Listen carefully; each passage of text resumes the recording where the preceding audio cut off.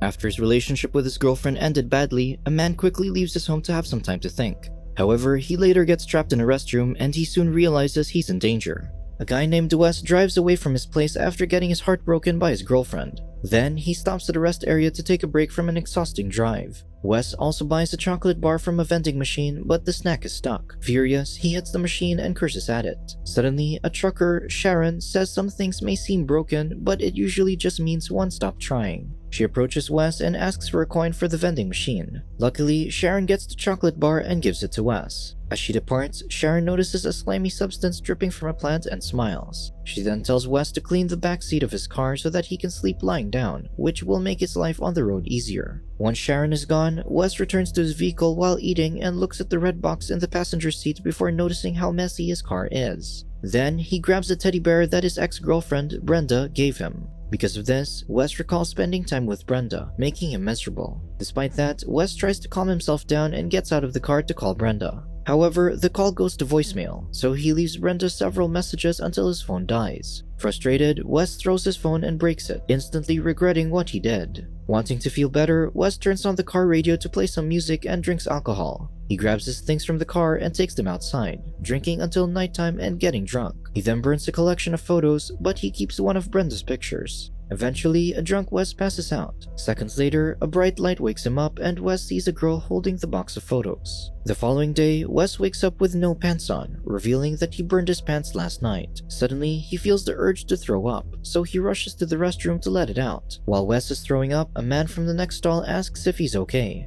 Wes notices graffiti on the wall with a human's body and a creature's head. Wes assures the man he's fine, apologizing for disturbing him with his thing, but the guy has no idea what he's talking about. So, Wes explains the purpose of restrooms, toilet papers, and even the hole in the wall. However, the man considers the three most important things, which are Wes, him, and the conversation they're having. Wes is not into restroom conversations, but the man believes it's a great place since it's private and free from distractions. The unknown man then asks if Wes is recovering from drunkenness, to which he says yes. Wes also adds he's lonely for being alone at the rest stop, unconsciously rubbing his face. Then, Wes becomes disgusted after realizing his hands are filthy from touching the toilet, so he gets out of the stall to wash his face and hands. Meanwhile, the man in the other stall continues talking to him. Curious, Wes tries to peek into the other stall while talking to the stranger. The man realizes they don't know each other's names, so Wes introduces himself and the guy asks him to return to the stall. But Wes refuses because he doesn't want to talk to random people hiding in restroom stalls. Unfortunately, the man claims there's nothing he can do about that, saying that's where he finds himself presently. Uninterested, Wes heads for the door to leave, but he realizes Brenda's picture is missing and looks for it. The man then wants to introduce himself, saying Wes needs to do two things to properly pronounce his name.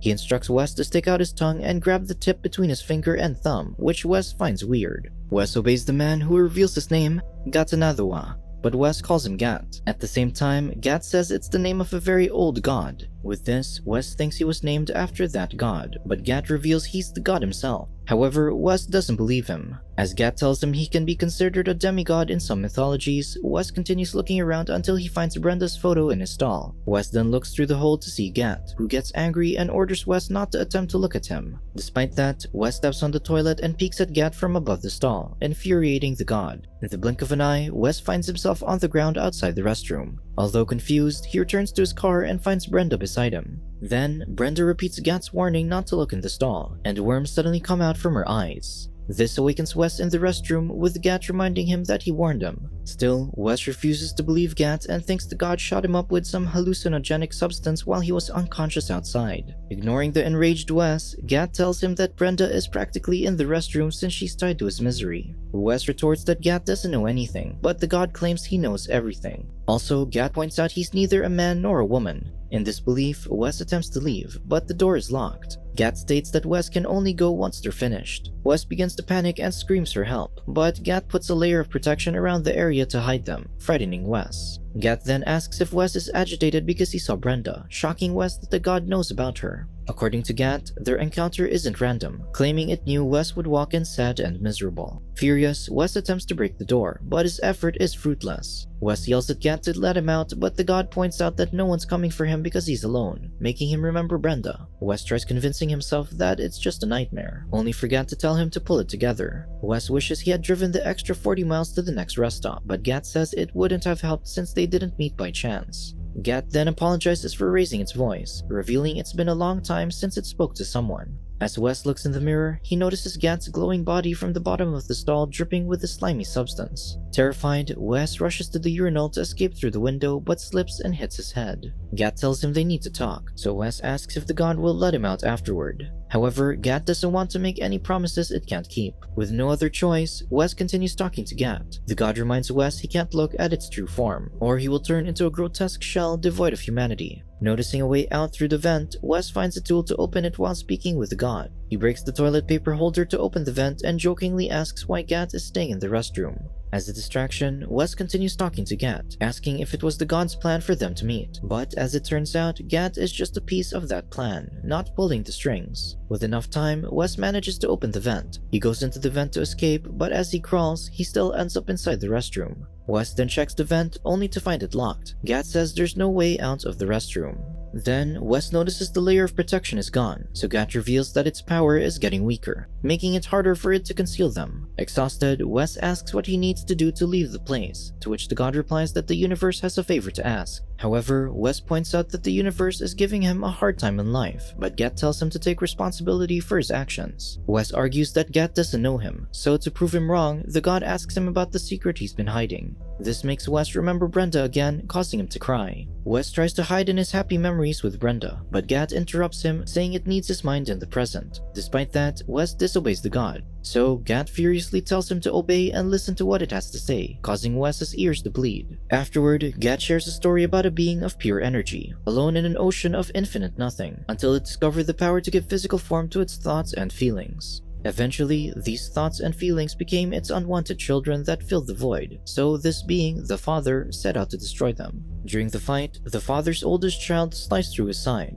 The blood from the wound filled the infinite nothing, becoming the planets, stars, and life. The father begged his children to close the wound to stop more life from forming. His children agreed, but only if he would let this new life continue to exist, and the father conceded. Unfortunately, the father hated humanity so much that he secretly created a being of pure destruction, capable of undoing all life and returning back to the infinite nothing. As it turns out, that's Gat. After creating Gat, the father weakened, allowing his children to overpower and lock him away in the darkest pit in the deepest ocean. Meanwhile, Gat was hidden in the ether, where it remained until now. The god then revealed that it doesn't want to destroy humanity, admitting it started feeling a connection to life. The god claims its power to hide from its father is fading, since it's starting to enter into its corporeal presence. At the same time, Gat's father has broken free from his prison and is searching for Gat. As Wes checks the slime outside Gat's stall, the god explains that once it fully enters into the material world, it will fulfill its father's purpose for it, which is the annihilation of all life in the universe. Saying only Wes can give what it needs to return to its ethereal form, Gat asks him to satisfy the feelings that have awakened in it. Showing a part of its body to Wes through the hole, Gat states that there's only one part of Wes that can do that. Moments later, Wes hears someone arrive outside. Gary, the property supervisor, gets out of his car, but he can't hear Wes shouting for help because of his earphones.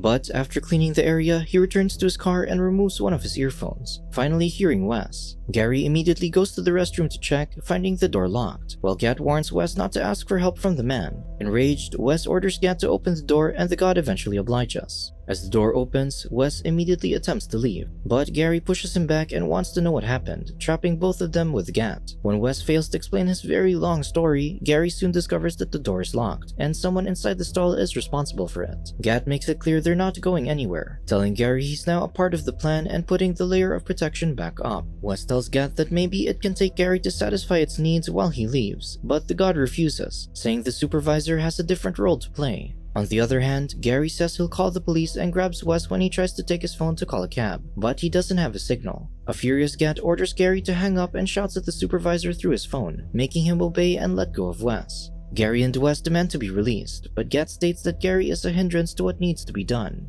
Exasperated, Gary grabs Gat's stall door and gets electrocuted. Then, the god instructs Wes to return to the other stall while he deals with Gary, and Wes complies. Seconds later, Wes takes out Brenda's photo to distract himself, but Gary's screams are hard to ignore as Gat mercilessly devours him. Afterward, it starts raining blood inside the restroom, and the sight of Gary's heart on the floor makes Wes recall a memory wherein he was looking at another woman. Brenda noticed this, and that's how the two met.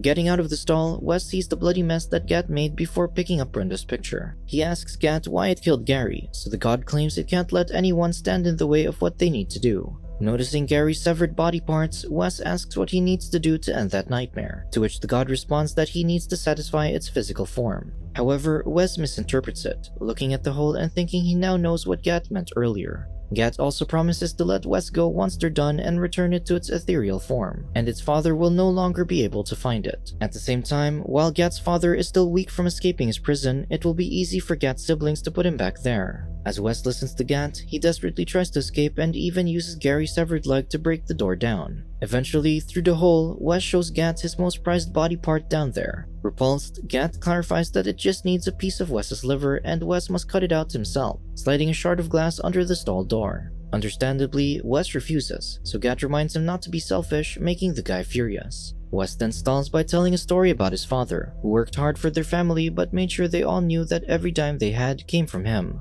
He used it as an excuse to torment Wes's mother, and still, his father described her as a selfish woman when she killed herself. Gat then points out they're wasting time, so Wes picks up the shard of glass but continues expressing how much he hates his father. This pisses off the god, and the restroom begins to tremble as something dangerous tries to get inside, leaving a hole in the wall. When Wes notices something in the hole, he approaches it and realizes it looks like outer space, like a vast expanse of nothing. So, the god tells him its father is near. Gat asks Wes if he'd give up his liver for Brenda. Wes thought she'd fill the void inside him and make him normal, but she didn't. Then, Gat mentions how Wes betrayed Brenda's trust, infuriating Wes and causing him to peek through the hole and scream at the god. Unfortunately, when Wes sees the god, he gets a terrifying vision wherein the teddy bear Brenda gave him becomes huge and puts him inside its stomach. As Wes awakens in the stall and drops the shard of glass, he goes outside and starts laughing in front of the mirror, wiping his face with his bloody hands. He then shouts for Gat's father to come, and it isn't long before the hideous being breaks the restroom wall. Gat's father tries to pull everything inside the restroom toward him, forcing Wes to hide inside the stall. Gat claims that it can't protect them anymore, adding that if Wes allows the world to be destroyed that way, Brenda will perish along with it, and her memory will be worthless.